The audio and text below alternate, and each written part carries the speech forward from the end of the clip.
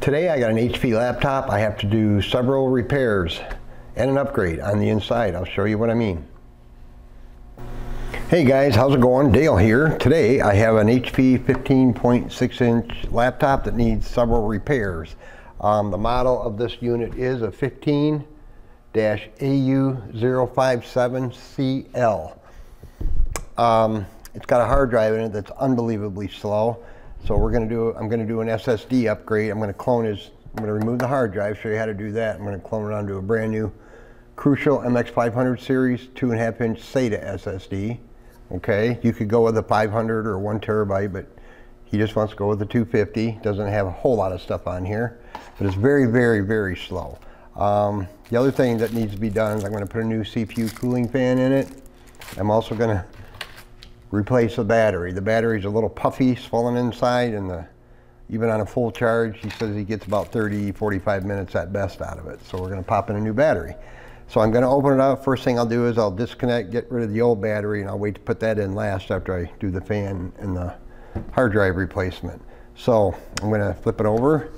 I've taken out most of the screws already. I usually do that off camera, but along this back rubber strip here, we have to peel this up.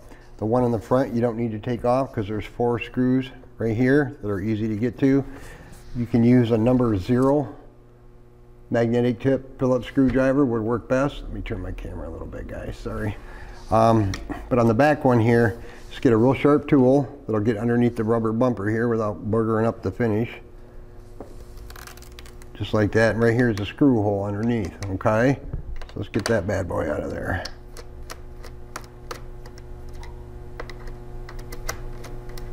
Come on. No, you dirty booger. Not cooperating, just a second. I got a better idea. Remagnetize this. There we go. So I always just lay the screws out kind of in a pattern how I took them out, because on this one, these 2 screws in the corner here, where the hinges are, they're a little meatier, so you want to make sure you get these bigger screws back in these back corners by the hinges. Very important. Basically, they won't fit anywhere else. So I'm going to cover that back up for the moment. If that doesn't stick back down, you can take a little bit of adhesive, a couple little micro specks of super glue on the ends, maybe one in the middle to help hold it in place. No big deal. So this screw here holds the optical drive in. I've already taking that out, so we're going to carefully slide it out just like that. And there's no screws under here we have to worry about. So with all the screws removed, now I'm going to take my trusty blue triangle spudger tool here, and I'm just going to get in the seam here carefully along the top edge here facing up and just kind of work it loose. And that bottom cover is going to pop off, not the palm rest, so to speak. I've already been inside and got a lay of the land. That's how I know the battery's all kind of puffy, but I'd like to show you how to get into these because they're all just a little bit different. So now that we got it started here, you can see it's coming, but you don't want to force it too much. Always be wary of what you stick in here and how far you stick it in, guys. Very important. Actually, this side I think will come off better first. Gotta get a tool in here. Ah, come on. Being stubborn. Don't want to jerk on it too hard. Even I get a little impatient sometimes. Over here by the, there we go. Just gently but firmly remove it. Like I said, you don't want to be sticking tools in here because you never know. You got speakers and different things like that. So anyway, here's our cooling fan that just doesn't work. So I'm going to replace that. Here's the battery. I'm going to unplug it right here from the battery. And here's the hard drive I'm going to take out. So first things first, it's really hard to tell. Let me see here if you can see that battery is getting a little on the puffy side. So anyway, there's 3, 4, 1, 2, 3 screws to get the battery out. So let's go ahead and take those out. Now be very, very careful because there's still power going to this. Not sure if I can get that unplugged. Let's see if I can unplug it. It unplugs right from the back here. It unplugs from the motherboard. Unplugs from the motherboard right here, and unplugs from the back side of the battery right here as well. So let me see if I can get it just disconnected right from the battery. There. So I got it disconnected from the actual battery, just like that, guys. All right, so let's get the rest of the screws out. Just don't want to be dropping screws over here on the motherboard. And one more. And like I always say in my videos, don't touch anything you don't have to, guys, and always protect yourself from static discharge. Be very mindful of that when you're working inside your laptop. So there's our kind of crappy, puffy battery. So I'm going to leave that out for now. These hard drives are in, it's got 2 little rubber caddies on each side. No screws, and it's basically a friction fit, but we're going to disconnect the cable from the main board right here. Just going to flip that little black lever up like that very carefully, and you're going to pry it up from this end because it slides back in underneath. Over here it's got these little tabs right here that slide in like that, and I hate these because they're very difficult to get back in. So I'm going to get this out because I'm going to clone this hard drive. I'm going to do it over on my cloning station, guys. I got lots of videos on different cloning methods, so you can check those out. Depending on what brand of drive you're putting in, solid state, you can use the manufacturer's free cloning software. In this case with Crucial, they have the Crucial Acronis True Image you can download for free from their website. If you want to do it, you know, with a dongle, a USB to SATA dongle. Get rid of the cable here. Put that back in there for now. So I'm going to clone that in a minute, but while I'm right here, I'm going to go ahead and get the battery or the fan out of here. It unplugs from the motherboard right here. The wires are really tiny, so you got to be very careful unplugging it. They don't always come out the easiest.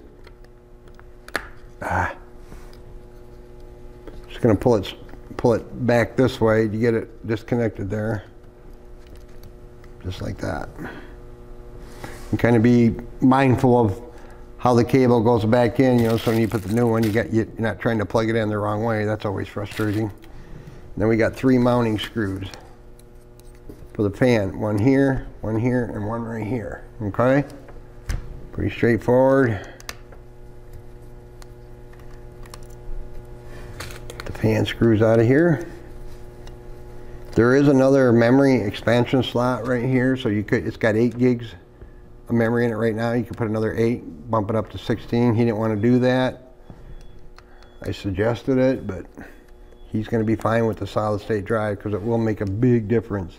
This fan should just lift right out of here. Just like that. So there's our bad fan. Might as well go ahead and make sure I got the right fan. I'm plugging these back in. I'm going to plug it in before I mount the fan. I got a little more wiggle room. It said the cable only plugs in one way.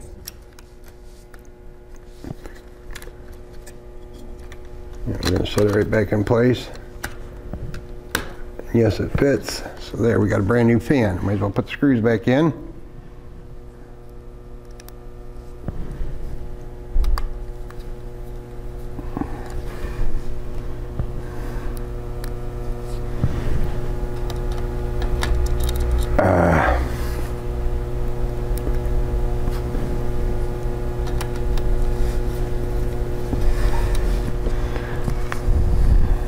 And there goes my screw, but I see it.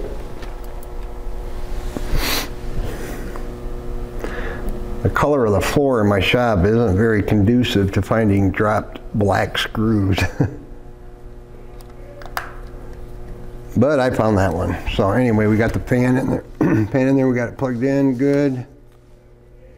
Just make sure it's in all the way, guys. which it looks like it is. So now we're going to leave that. I'm going to go over and I'm going to clone the hard drive, mount that back in there. Last thing I'll put in is the new battery. Fire up and hope we got a good clone. So I'll be back in just a few moments. Alright guys, I'm back. The clone went well. It didn't take too long. I'm going to get rid of Mr. Hard Drive and I'm going to mount our drive back in here. Now, I'm going to go ahead and plug the cable back in. It only goes in one way. Always be gentle on these cables. Like I said, these little rails along the side, they got little nubs on the side that pop into the screw holes. And these little tabs at this end, the slide back underneath the little notches in here. So make sure you get these back on the right way. Then I can try to wrestle it back in there. Just got to kind of pinch it together while you're putting it back in. I just don't like these at all. So I know I'm going to be in the way, but so I'm sliding this in first, then I'm going to try to work it back down. That wasn't too bad, I guess. Now I'll go ahead and plug it into the motherboard, flip up that little black lever, be very gentle on those. So make sure you get it plugged in all the way the first time, nothing worse than have to open it back up because the cable wasn't seated. Alright, so we got the drive mounted back in there, our SSD, brand new cooling fan. Now we're going to insert the battery. Last step. And this only goes one way. We're going to plug our cable in right there. It's a BP02XL battery. I'll have that down below in the description for you for this model. They got a 03XL. This is a 02. So once I plug that battery in, guys, you want to be very careful what you touch and where you touch. Just make sure you get it plugged in all the way. They go in pretty firm, so just want to make sure it's in all the way. There. I'm going to carefully set it back in place, hopefully. Come on. There. Kind of lines up, drops right back in. So carefully, I'm going to get our cable where it's supposed to go here. Back around. There's a little channel for it to ride in right here, so make sure you get it seated back in there so nothing's pinching on it when you put the bottom back on. Like I said, be careful with your screws. You don't drop them someplace you don't want to drop them, because there's juice flowing in there now. The battery's going to have some kind of a charge in it. Usually they're around 30, 40, 50%. Just depends, I guess, where you get it.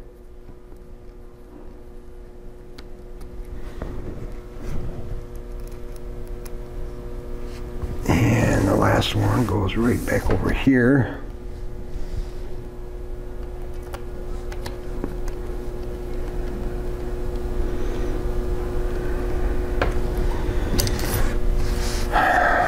Alright, so we're good there, we're good there. We're not adding more RAM, but there is a slot in here to do it. So, looks good, nice and clean now. So we still don't know for sure if our clone's gonna go. I think it will. We're gonna pop this back on very carefully. Just gotta make sure everything's hooked up. So, like I said, guys, check out all my cloning videos. I got a lot of them on different cloning methods, different models, different brands, different types of software. Just depends on how I do it. I just prefer to do them in my cloning station over there. It goes really quick, no fuss, no muss on any given day. But I do a lot of videos to show you how to do it if you're doing it at home, so you can check those out. I'm not going to put all the screws back in just yet. I always kind of wait till last, but I will put the optical drive back in there, so our drive letters are the way they're supposed to be. I guess I can pop that in. I'm pretty sure the clone's going to be fine.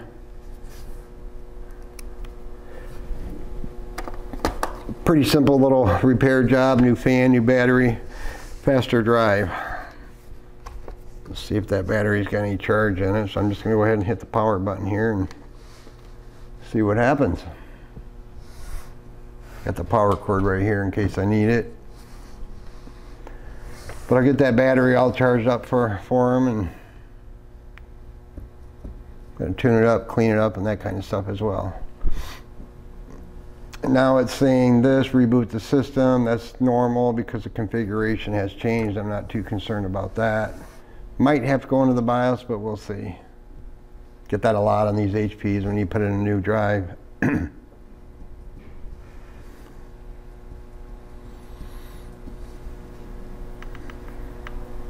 There we go. So now it's booting, which is good. Just did that because we got a different configuration, a different drive basically, the boot manager and all that. So there. I'm going to be blurring out this background here, guys. Sorry, there's just stuff there that I really don't want you to see. And I got to put in the magic number. There we go. Let me plug that power cord in there just to see if our batteries, get that down. There we go. Battery's charging. All right. So that was a successful little upgrade, and hopefully that fan will kick on when it needs to be. And so there we go. I appreciate y'all watching, guys. Like I said, check out my other videos. Smash that subscribe and like button. That would be awesome. Thanks for watching. Have a great day.